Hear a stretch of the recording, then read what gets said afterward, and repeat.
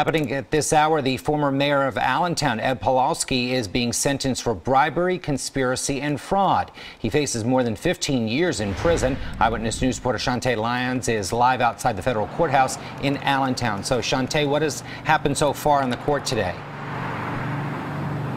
Well, Jim, I could tell you that the former Allentown mayor showed very little emotion on the fourth-floor courtroom.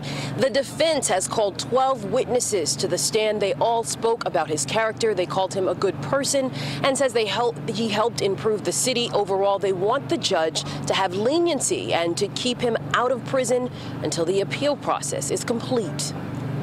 Former Allentown Mayor Ed Pawlowski faces sentencing for bribery, fraud, conspiracy, attempted extortion, and lying to the FBI. The 53-year-old Democrat was convicted back in March on charges that he traded city contracts for campaign cash. Prosecutors say Pawlowski orchestrated a pay-to-play scheme by strong-arming city vendors to contribute to his failed campaigns for governor and U.S. Senate.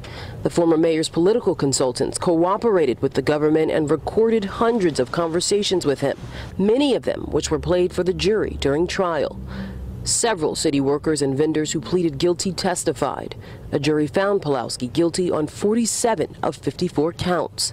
He denied any wrongdoing and has vowed to appeal his conviction. At the federal courthouse in Allentown, the defense has called more than a dozen witnesses to the stand. They all ask for leniency for Ed Pawlowski.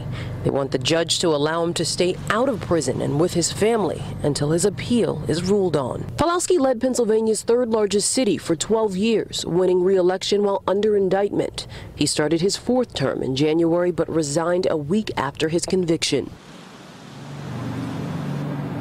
And the prosecution is expected to call their witnesses to the stand. Those are expected to be federal agents. Now, both the defense and prosecuting attorneys are expected to speak outside the courthouse after the sentence hearing, and that's expected to be at some point this afternoon.